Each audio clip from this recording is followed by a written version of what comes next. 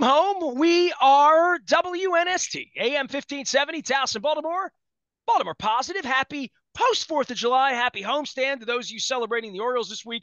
Lots and lots of discussions about America, about crab cakes on the programming this week as well. Had a lot of friends on. Wendy Bronfine was here this week. Had some old friends. Lisa Raciniak from Goodwill talking about her XL Center, and a conversation about light rail, all sorts of things, in addition to our extended and excellent coverage of Orioles baseball. On Friday, we'll be down just in time for the Yankees to get here. We'll be at Fadley's. All of it brought to you by the Maryland Lottery. We'll have the Gold Rush Sevens doublers to give away. Had a lucky batch thus far. It'll be fun to give those away down at Fadley's. Luke Jones will be joining us on Friday. The Yankees are in town. Come on down. Watch the Birds play. It's sold out on Saturday. Plenty of pinstripers will be in, I'm sure, this weekend. Our friends at Liberty Pure Solutions, keeping our water crystal clear, and Jiffy Lube, driving us smartly and wisely home with proper oil and proper fluids and proper everything going on. Jiffy Lube Multicare doing more than just oil changes these days. Luke Jones does more than Ravens coverage these days, although they're taking a nap. We hope to keep them out of jurisprudence for another 3 weeks until you can convene. But meantime, West Coast baseball, successful trip. Coming home against the lowly Cubs and the suddenly lowly Yankees, and all those pitching problems go away. But we found a new grievance over the weekend, Luke. Oriole fans have to have grievances. Whether it's we haven't won in 40 years, or we don't get enough love, or no one loves us enough. And I love that Billick used to always use this, and he didn't really believe it. They're out to screw us. They're out to get us. All of them are out to get us. And Harbaugh lives his life more that way, but Billick used to say it, 25 years ago. But as much as we think the Orioles are getting, proper respect and love, and they get talked about on Major League Baseball Network, when the rubber meets the road about how many good players we have and how many good players they have, the All-Star game feels like, maybe there'll be a little chip on their shoulder this week. And I have a feeling 2 of these guys will still wind up in Texas next week once half these guys bail out. Even guys that didn't make it might be happy they didn't make it once you get to be a veteran player. But, Santander, Westberg, Kimbrel, Rodriguez, plenty of guys around the fringes that got screwed. Yeah, well, I don't know if they were screwed. I think. Let me be a homer. Come on. They say I don't love the team enough. I'll say this, just in a general sense, and every market in Major League Baseball has fans complaining right now, except for maybe the absolute worst of the worst teams. But the term snub gets thrown out way too much at this point in time. There are certainly guys who had arguments. And I will say what I find ironic is Kimbrel, who even as recently as a week and a half ago, when I would put out on Twitter or X or whatever social media outlet you're subscribing to, and say he's coming in the game, there was still fan response of saying, "Oh no, hold on, it's going to be a bumpy ride." All this, and yet Craig Kimbrel ended up, and it's especially been over the last couple of weeks where guys like me were pointing out that just about all of his saves had been 2 or 3 run saves and hadn't done so great with 1-run leads and all that. Well, the last couple of weeks, he's really been on a roll. And it's really been since mid-May that he righted himself and got himself back on track and has been excellent, where he probably has the best argument. I think of all the arguments, and we'll get to Jordan Westberg in a moment because he's the other one that I feel more compelled to feel for in terms of not getting the nod. But Craig Kimbrel for Clay Holmes, I mean, if it were May 20th, there was no question. It was Clay Holmes, right? Who I don't think gave up a run until the 3rd week of May, hadn't given up an earned run, whereas Craig Kimbrel had temporarily lost the closer's role with the Orioles. So, but since then, Craig Kimbrel's been outstanding. And Clay Holmes has been an absolute mess and has really been, not the only reason for the Yankee struggles, but certainly has blown some saves and really had his issues. So I found that interesting. But I just found some irony in a sense that even as recently as a couple weeks ago, lots of Orioles fans had a ton of angst about Craig Kimbrel, and yet then 2 weeks later, they're complaining, why isn't he in the All-Star game? So, but you brought up the point. I think with injury replacements, whether we're talking about Kimbrel or anyone else, I mean, we'll see how it plays out. Would not at all be shocked to see a couple more Orioles get the nod, depending on, who's banged up, who decides to bow out, who gets hurt over the next week, all those different factors. But Kimbrel was the one. The other one to me, Jordan Westburg.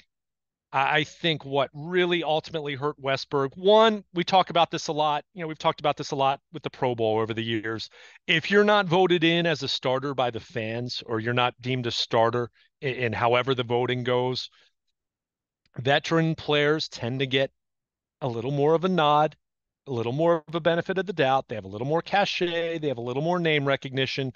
So I think Westburg had that working against him. And then the other factor is his versatility, which is so valuable for the Orioles, that tends to hurt you when it comes to a all-star roster being filled out. I think when you look at the third baseman in the American League, I think it's tough to sit there and if you're viewing Jordan Westburg solely as a third baseman and saying, oh my gosh, it is this great travesty.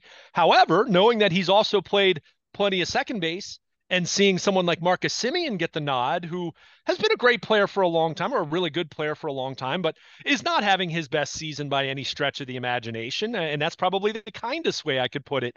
If you're going to talk about Westburg getting the nod over Marcus Semien, if you're going to look at him as a second baseman, then yeah, I think Jordan Westburg had a heck of an argument. So, I feel for him, and I wanted to see Westburg make it just because he's had such a good season. And I think you could really make an argument that he's been the Orioles' third best player, and maybe fourth, if we're going to throw Burns into the discussion in terms of talking about position players and pitchers. But, for a large chunk of the first half, Gunnar Henderson's been the Orioles MVP from day one. But for a large chunk of the second half, and maybe only until maybe the last month or so, you would make a strong argument that Westburg's been their second best position player. And I think Rutschman has probably overtaken him over the last month or so for that distinction, based solely on 2024. But he's been right there, and he's been one of their three best position players all season long. And the jump that he's made from last year to this year, we've talked about it over and over and over. I mean, I think we've kind of described him as your favorite player's favorite player. And as much as Gunner's the MVP and Adley's now a two-time All-Star catcher, I think Jordan Westburg is very much, I think it was, I can't remember if it was Kevin Brown or Jim Palmer on Saturday or Sunday. I think they almost described Westburg as almost like their heartbeat, where he's just so steady for them. And he's been good at third base. His defense there has improved, to me, markedly from last year. We know he's good at second base. Made a heck of a play. What was it, Friday night in the final inning? A tough short hop chopper. Made a great play and threw out the hitter to get a big out there, and what ended the game, I guess. But I mean, he's been so good. So of all their other could be maybe, Westburg was the other guy, but to me, Kimbrel and him had the strongest arguments. Santander's hit a lot of home runs. Don't get me wrong. I think there was an argument to be made, but I can't sit here and say with too much conviction that I thought he was a real snub. And you know me, Nestor, I've been a Grayson Rodriguez guy, even going back to the second half of last year with just how well he pitched from the moment he was recalled from Norfolk. But 11 wins, I get that, and he's been really, really good, but his couple bad starts lowered his ERA to a point where if you look at him among qualified starting pitchers, it's not as though he's been a top five ERA guy in the American League. So, I don't have as much of a problem with that. I think there was a case to be made, but I can't sit here and say that was injustice for him not to make it. So, I mean, I talked about this last week and I didn't expect him to make it, but I love seeing Ryan O'Hearn make the final vote at DH, and obviously he came up short in that, but it was nice to see him get recognition there. So, I mean, all these guys had the fact that they were even in the conversation speaks to how well the Orioles have played collectively. And I've seen some people say, well, why is it that the Phillies have 7, the Dodgers have 6, the Padres have 5 All-Stars? The Guardians have 5. The Royals, who have certainly fallen off from where they were with their hot start, the first couple months of the season, they even have 4. But I'll also remind everyone that, just viewing it strictly through the lens of how many All Stars you have, I've talked about this point a lot with the Pro Bowl and Ravens fans being upset about certain guys not making the cut or not getting the nod or whatever. But you kind of view it through the lens of, you hypothetically could have the third best player in the league at all those positions, and that might not equate to an all-star berth for those guys, but that still equates to a heck of a baseball team. So, yeah, I would have liked to seen the Orioles get a couple more. Do I think it's worth losing sleep over? No, but because to your point, I think there's a decent chance when it's all said and done that a couple more guys could sneak onto the roster, just knowing how much turnover there's been in recent years with that. But just the fact that the fact that we're doing a whole segment talking about the All-Star selections and guys that could make it, when for how many years you were talking about it through the lens of, okay, who's going to be the Orioles' lone representative? And we've come a long, long, long way from having those discussions. So, nice to see the guys that got the recognition get it. Would have liked to have seen a couple more, but at the end of the day, to your point, Craig Kimbrell getting some rest, or some of these other guys getting some rest, and getting that 4-day break where you can truly get away, might serve the Orioles well in the big picture. Gunnar Henderson and his greatness and where we are with, I mean, this time last year, talking about him being MVP candidate, first place, Yankees in town this week. Like, if I'm writing a script for this, and I would have told you 2 years ago, coming out of the plague before the team had proven anything, Rutschman had just gotten here. This happens fast. And I would just say this as a baseball fan and as a lifer baseball fan, you never feel like it's going to come. It happened kind of fast with Buck and the Duquette era, that 12 season, that 12, 13, 14 happened and it's over. Just like the Royals happened then and it's been over for them, and they're trying to find their way back for these organizations. These windows, these small windows where the Cubs had it. I mean, the Cubs had it, and they're in this week, right? Everything on the website will be Cubs this week, and they're here for the next 3 days. They're awful. They're the worst team in their own division right now. You mentioned Rizzo playing in New York, and Schwarber. We saw him running around with the Phillies. Like, these players, I don't know where Westberg, Rutschman, and Henderson are going to be 7 years from now. And I don't know whether there's going to be 3 parades here or 1, hopefully, or none, or whether Mr. Rubenstein's going to be a part of this and Cal will be on the float waving at a parade for the first time since 1983. Like, I can dream all of that, but it's a lot easier to dream that when you get to an all-star break and you say, baseball thinks we might have the best player. He's in the home run derby. And Rutschman would have been the guy we would have been talking about 2 years ago as MVP candidate, Maurer with power, Johnny Bench, everything Wieters wasn't, all of that stuff. The Henderson story and his shine, because he wasn't a 1-1 overall, right? Mm-hmm. Right, like all of that. This might be his all-star game this week, right? I mean, it could be. I mean, he's been absolutely phenomenal. We've talked about this, and it was pretty evident from the first couple weeks of April that this guy was shaping up to be a very serious MVP candidate. And let's face it, if Aaron Judge didn't exist, Gunnar Henderson would be running away with the MVP. I mean, that's how dynamic he has been. When you look at the fact that, he's batting 293, he's got an on base percentage that's, right around 385. I mean, slugging 600. He has an OPS that's hovering right around 1,000. He's got 14 stolen bases. He has 27 home runs. I mean, there's nothing about Gunnar Henderson's game where you view it as a weakness. Are there certain things he could do better? I mean, he threw away a potential double play ball on Sunday, but he's a heck of a shortstop. I mean, he's I think a year ago there was a sentiment that he could be Corey Seager, and now I look at him as he's Corey Seager with speed. I mean, Corey Seager's not the fleetest of foot, whereas Gunnar, could end up stealing 30 bases. Probably won't, but he'll steal 25, let's say. It's crazy he can run. He's built like Ripken or A-Rod or one of those guys. Like, It's amazing he can run. Even Barry Larkin, and I'm just thinking about, guys that forget my cousin who was as big as me.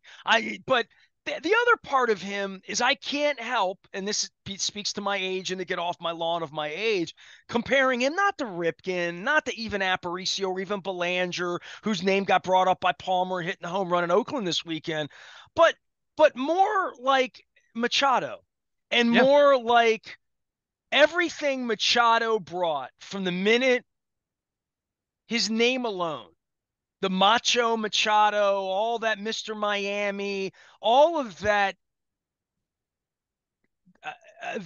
Do I want to invest in this? Is this a leader? Is this my guy? And I'll hear all the Latin hothead stuff too from the old world, but just the general.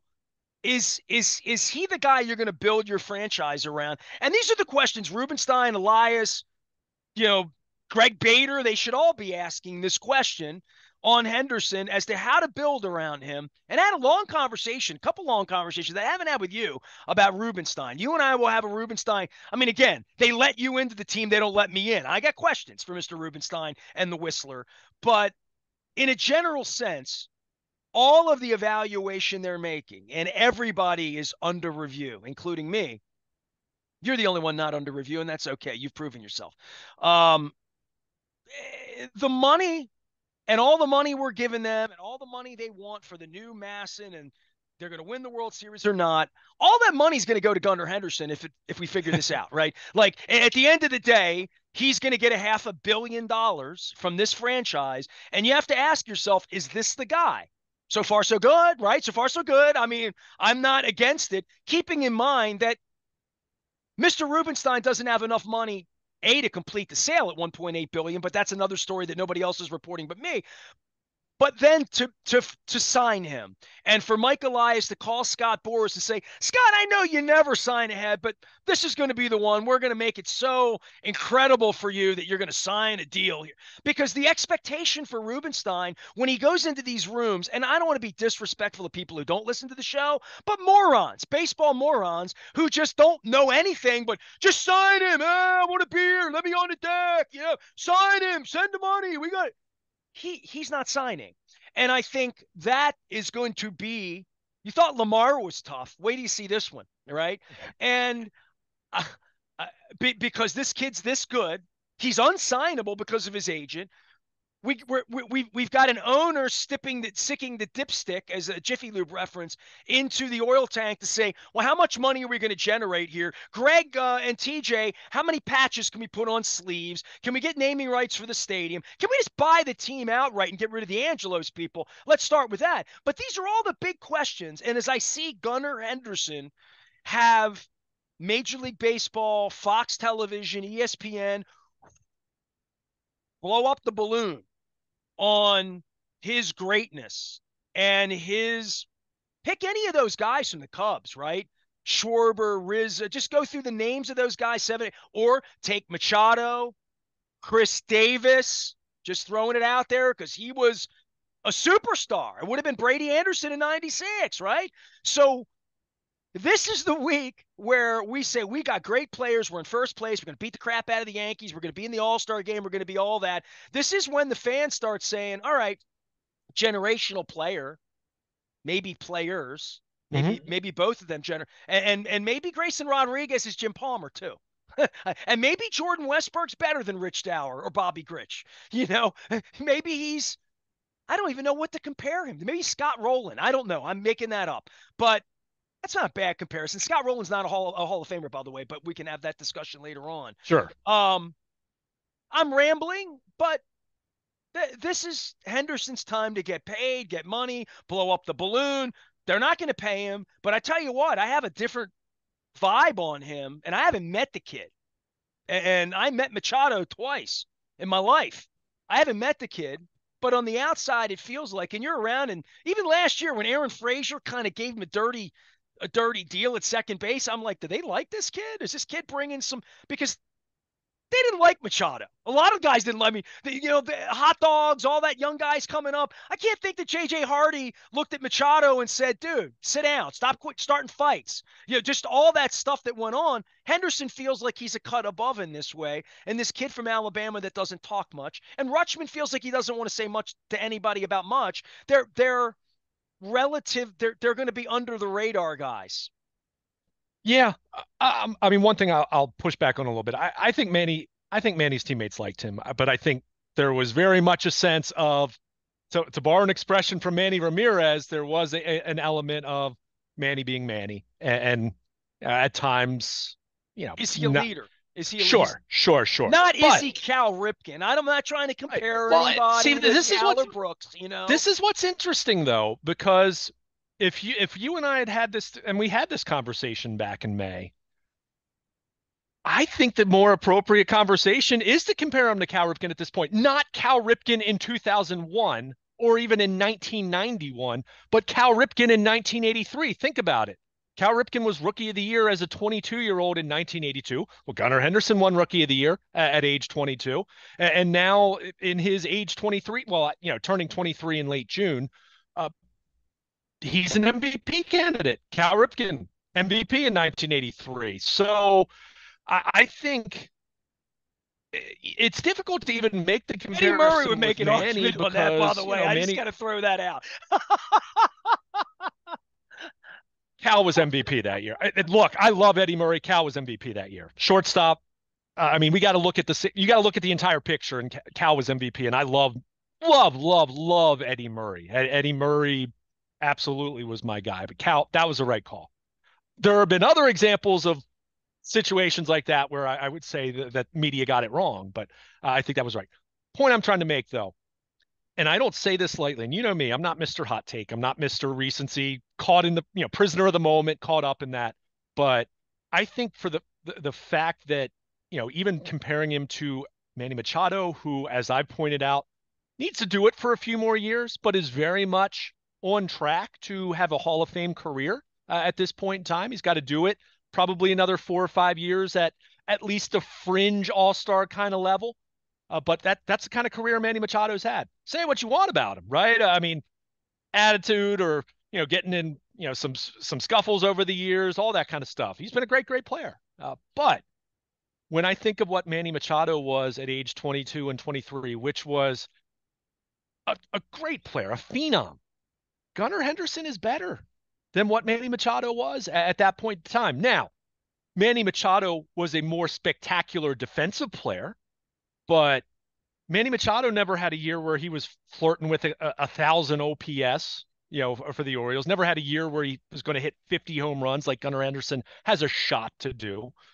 Never had a year where he was stealing a bunch of bases. I mean, Gunner's a more athletic shortstop in terms of just faster on the better base runner than Manny Machado ever was, even in his prime. So I don't say that lightly, but that's what kind of talent we're talking about here. And it is that Manny amazing was because 300 million, Davis was 150 million. The old man sat down with Davis and made that deal, right? Like giving that money away during that period of time, right? Like we're coming into that argument, and this is a week where that's going to be illuminated. And I think the impossibility of signing him here and now for the baseball fan, the low information. I want to compare it to voters who don't know what the hell they're doing or talking about, and me taking phone calls for 30 years in this space and trying to explain to people how this works.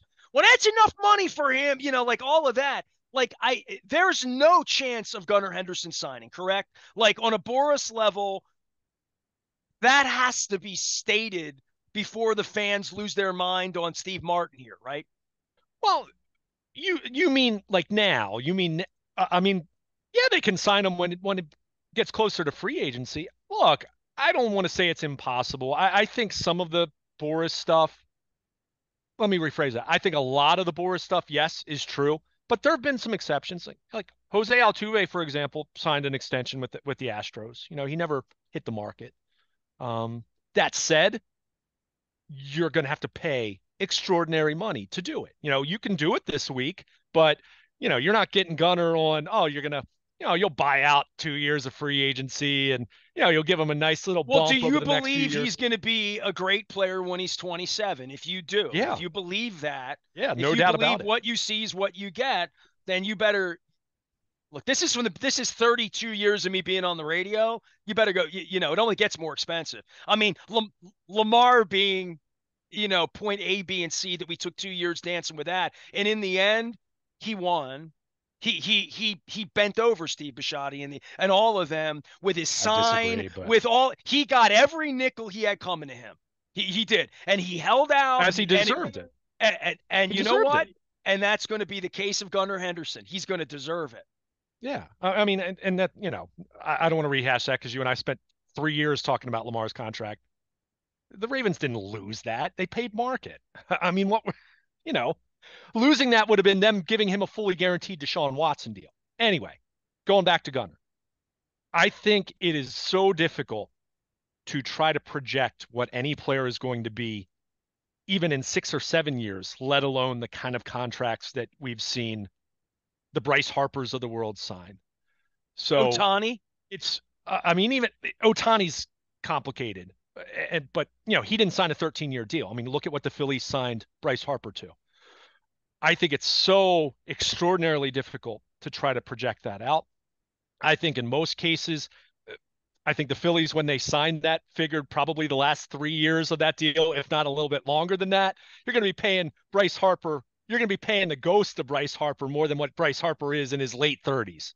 And Bryce Harper's a great player, right? A great player.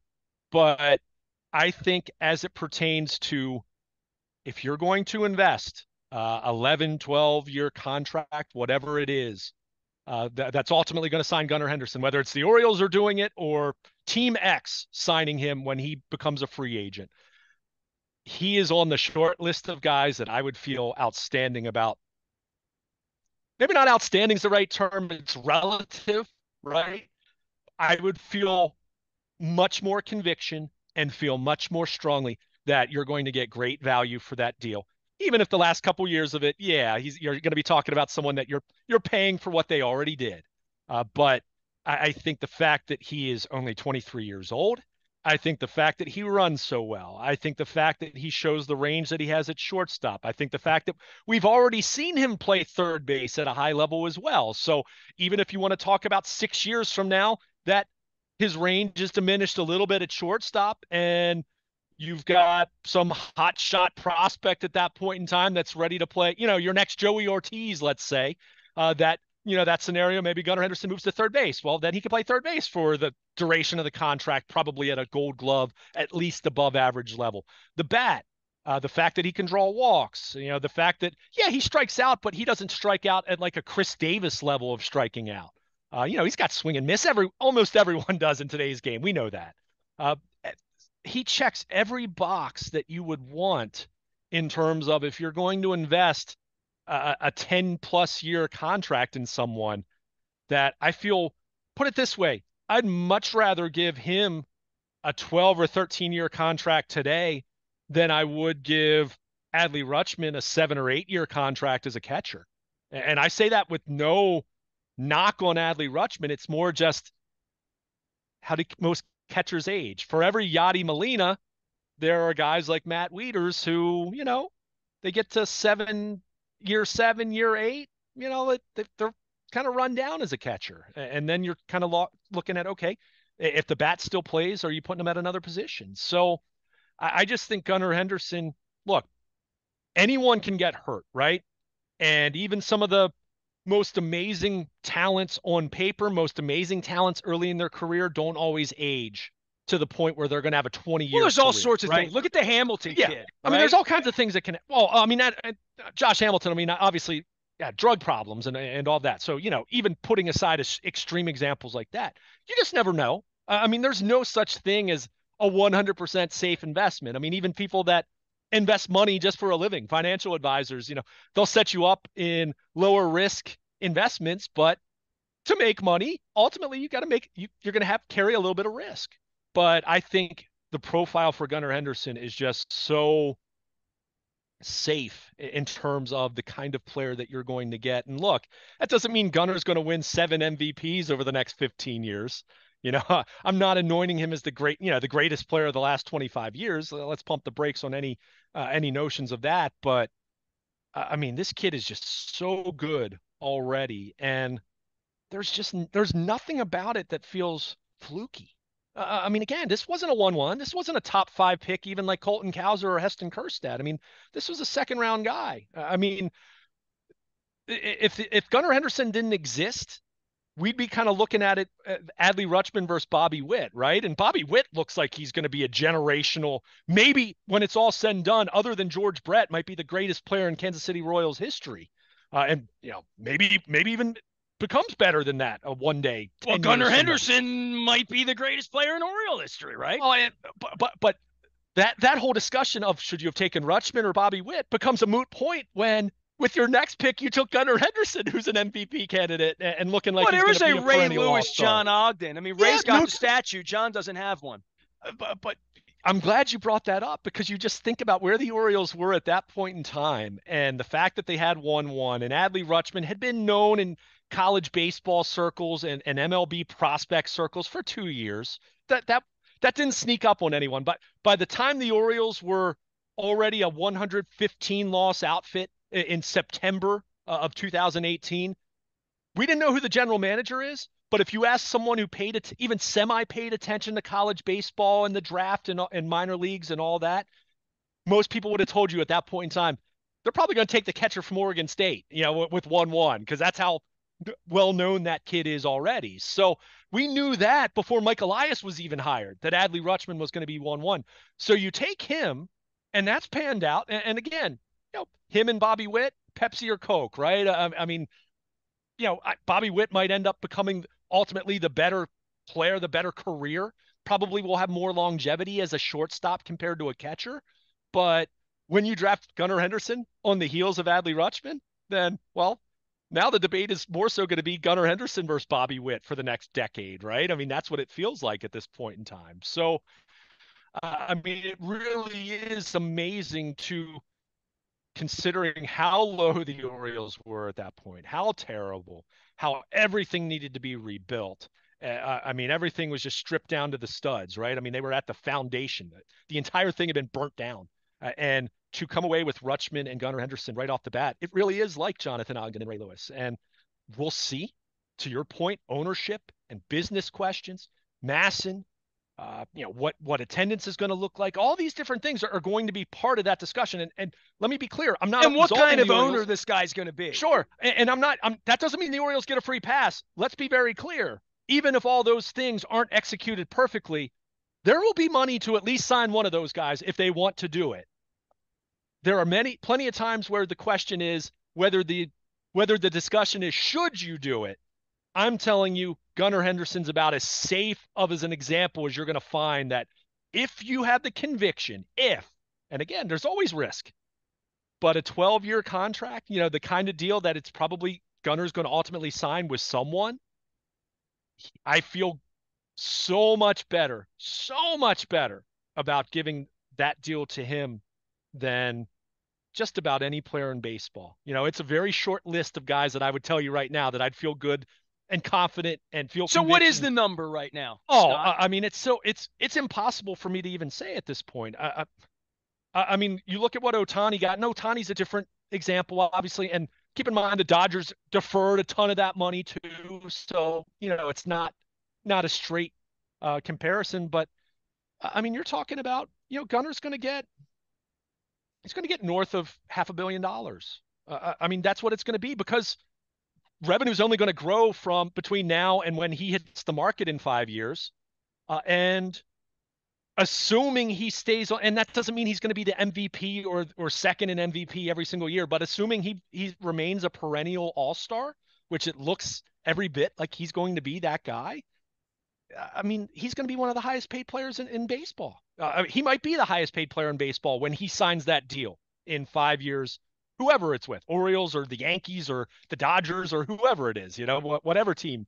But I mean, he's going to be a lucrative financial commitment But And this is a as big week those for him come to in, turn on the sauce, just in a general oh, sense. The lights absolutely. come I on mean, this week for him. yeah, in the same way last year, even though I don't think it didn't improve Adley Rutschman's stature as much as it just exposed him to the rest of the country at that point in time, right? I mean, I think anyone who paid attention knew that Adley was already an all-star catcher last year, but he was on that stage and he does what he does in the home run derby. And, for his flex, remember he went from hitting left-handed and then he flexes and starts hitting right-handed. I mean, I'm not nearly into the home run derby as much as I was when I was 15 years old, but that was a cool moment when Adley did that. I mean, that was really cool. So Gunner's going But to I be in think it. Gunnar Henderson could go to New York with me right now and stand in the middle of the Major League Baseball shop that's at the corner of 6th Avenue there that I've stood in. They always do these fun little I'm not sure anybody knows who, especially with the mustache now. Like, I'm not sure that he is a commodity yet.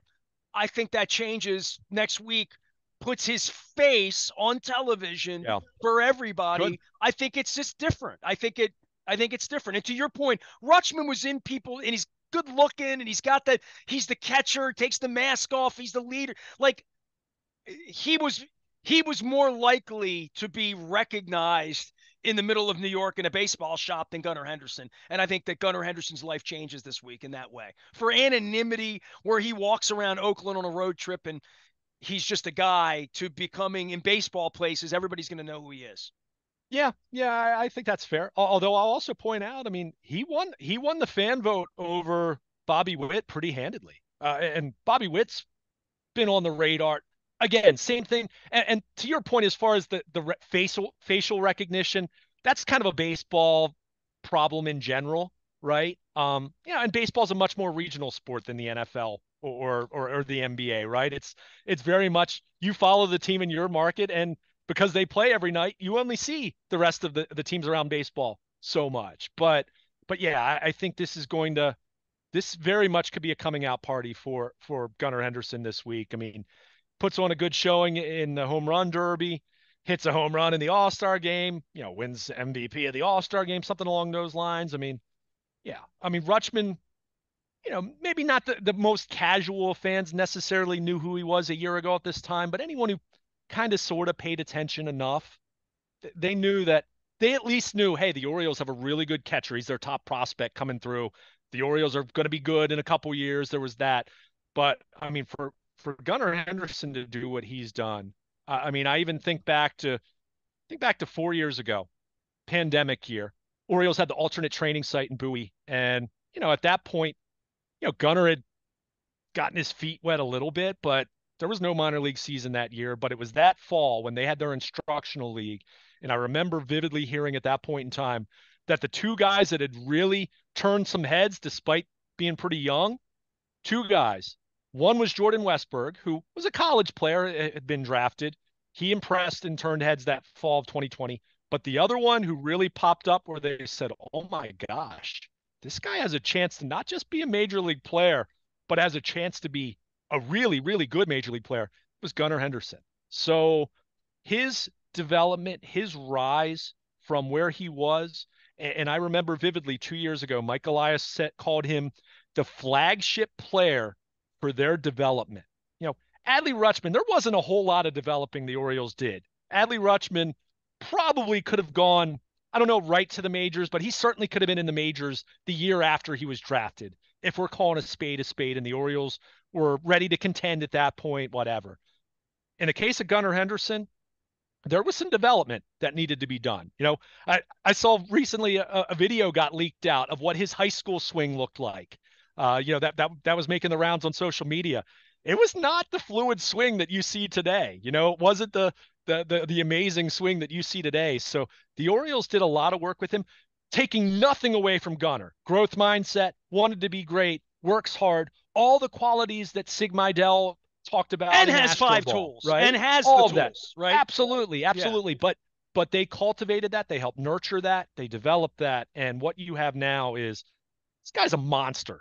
I mean, he's a monster. And the fact that he's 23 years old, and that's why I said he's better than what Manny Machado was at that point. Manny was a heck of an amazing 23-year-old. That's why I said I don't say this lightly. And look, to sit here and try to say that Gunnar Henderson's going to go to the Hall of Fame or play 20 years, no one has any clue. But comparing him to what Cal Ripken was as a 22 and 23-year-old player, that's what we're talking about here. It's not the same profile exactly. Like I said, runs more, has more raw power than Cal, but I mean, that's scary territory. I mean, Gunnar's been, to this point, he's been about a 6.5 win player in terms of wins above replacement. He's got a chance to be a 10 or 11 win player when it's all said and done. There's one guy in the history of the franchise that's done that. He did it twice, Cal Ripken Jr. So that's the kind of guy we're talking about here. Long, long, long way to go before Gunnar's being mentioned in the same conversation in terms of a career, but in terms of a comp for his age, I mean, it's not far-fetched. That's how talented, how uber talented he really is. And he's an absolute joy to watch. And the rest of the country is going to get to see that this coming week down in Arlington. He is Luke Jones. He is Baltimore Luke. He will be at Camden Yards this week. Chicago Cubs are coming in. I hope they bring some pizza with them. This weekend, the Yankees will be here. I will bring the crab cakes. Luke and I will be down at Fadley's. I'm wearing my J.W. Fadley's, established 1887. We were established back in 1991. We're going to be establishing some winners. Gold Rush Sevens doublers from the Maryland Lottery. We'll have these on Friday between 2 and 5. Probably going to be there a little early on Friday. Yankees fans running around. Come on down. Our friends from Jiffy Lube, as well as Liberty Pure Solutions, putting us out on the road. We have so many awesome things happening here. New website's up. It's been okay on mobile, a little wonky on the desktop this weekend. We're getting that organized as well. But Luke will be back to writing this week, and a couple weeks out on football. You haven't thought football for a minute, have you, Luke? You haven't given it 1 second of thought this last 2 weeks, right? Other than Mark Schlereth.